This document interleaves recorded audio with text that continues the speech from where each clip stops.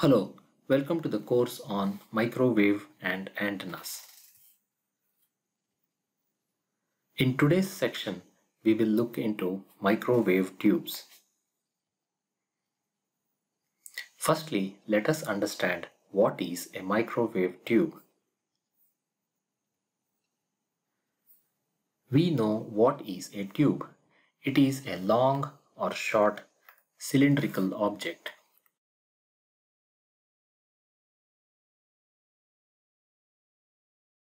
which can be made of metal, wood, glass, cement, or any similar material.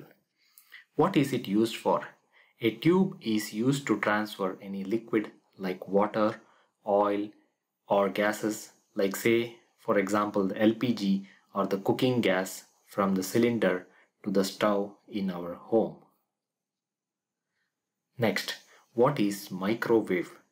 It refers to a particular frequency range, a really high range of frequencies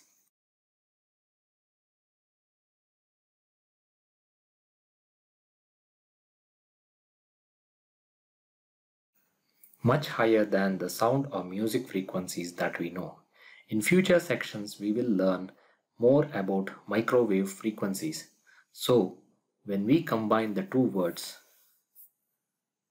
microwave and tubes, it refers to a long or short tube which can transfer energy or electrons at microwave frequency range